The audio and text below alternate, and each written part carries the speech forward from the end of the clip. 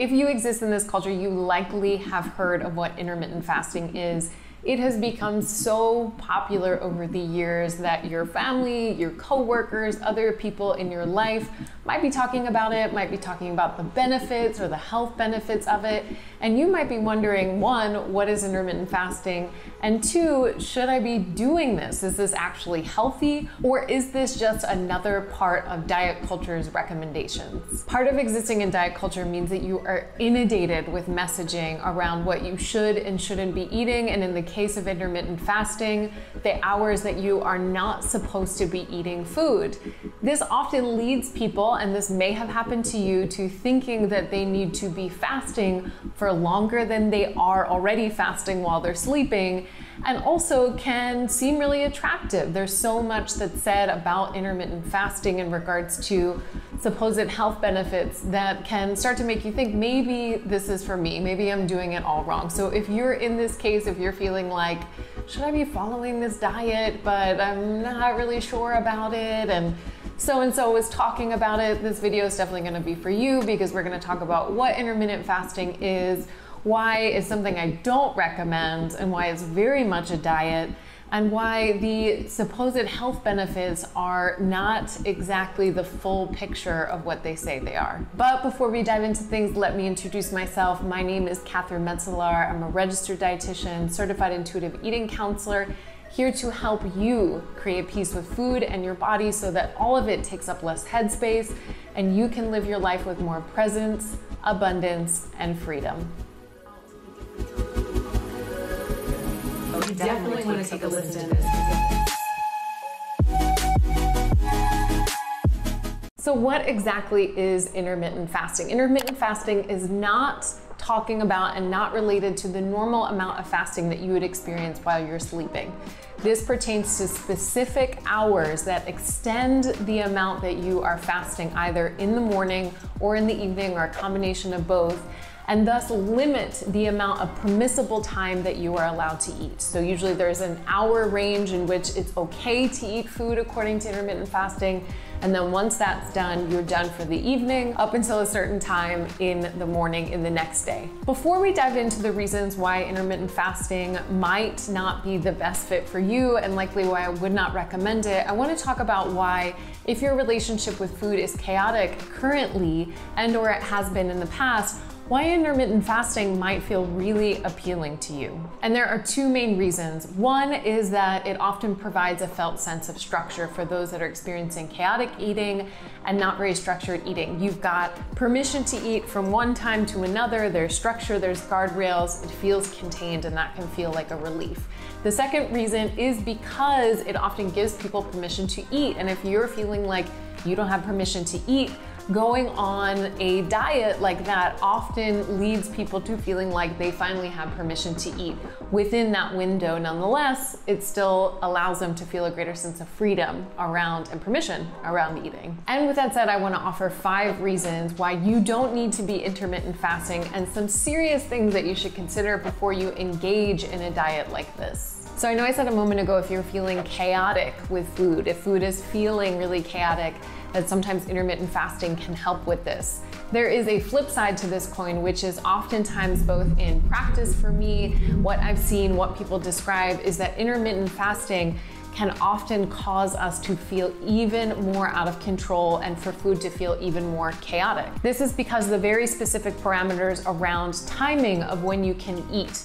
And the reason why I say that is because this leads to a lot of binging behaviors. When we don't know that we're gonna have consistent access to food, when our food is restricted, a very common cycle to get stuck in is what we call the binge, restrict, shame cycle. So we binge on something, we feel shame and guilt about it, and then we restrict again. And so for a lot of people, intermittent fasting can lead to, because of the very rigid specific guidelines around timing, it can lead to them feeling even more chaotic around food over time. The second reason is that intermittent fasting is a diet through and through. And what I mean by this is that it fosters a scarcity mentality with food, and for many often leads to them not being nourished enough, not getting enough food during their waking hours. This is because it is much harder to meet your body's nutrient needs during a much smaller window. Once you're outside of that window, you are not allowed to eat, and therefore for a lot of people, they end up not eating enough to support their body's energy needs. The third reason is that it disrupts hunger and fullness. Not only are you required to override signals of both fullness and hunger when you're intermittent fasting, it also can dull hunger and fullness signals while you're intermittent fasting. So let's talk about the first bit, why you are required to override hunger and fullness cues. This is because when you have a very small window to eat, most people will make sure that they get as much food as they can get in, rightfully so, during that window. And what happens? If you're full, you're likely going to override that fullness feeling because you know you have a deadline. You know the time in which you can eat is going to end, so you override fullness. It makes sense.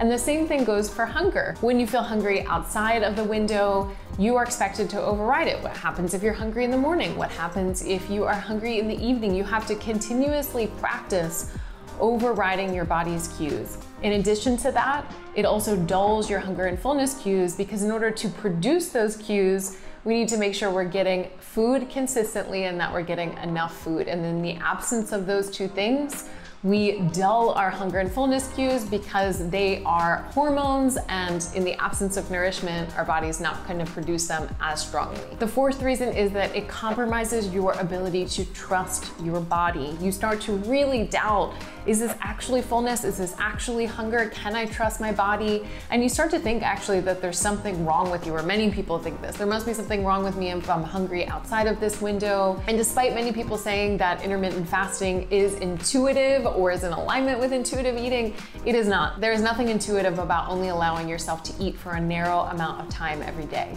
And the fifth reason is that it problematically glorifies overriding and ignoring your hunger. It elevates it as this amazing feat that you are completing, this amazing thing that you can do to ignore your hunger, and only further perpetuates the messaging that you've already gotten, which is that you shouldn't trust your body, you shouldn't listen to your hunger, and in fact, you should be ignoring it at all costs. This is only in alignment with everything else related to diet culture, and this only further perpetuates this belief that it's something good, when in reality, your body can be trusted and your hunger is not lying to you. Not to mention, intermittent fasting completely negates an important conversation that needs to be had around people that are food insecure and end up fasting out of necessity and not out of choice. So I know it might seem enticing to you or maybe other people in your life to start intentionally not eating during certain times and extending your night fasting into the day. But honestly, this tends to lead to more disordered eating patterns for most people. While it is presented as being healthy, it's presented as being something positive in the long run, it leads to more chaos, more confusion around food, and leads to a deep distrust with your body. So if you are wanting to work on healing your relationship with food, if you're wanting to shift and change things in regards to your relationship with food as well as your relationship with your body, I would not recommend intermittent fasting. This is something that tends not to be healthy for our mental and physical well-being over time. Thank you so much for watching this video. If you like this video, click like below, subscribe to my channel, and let me know what you thought. Have you tried intermittent fasting before? Do you have questions about it? Let me know below, and I will see you back here next week.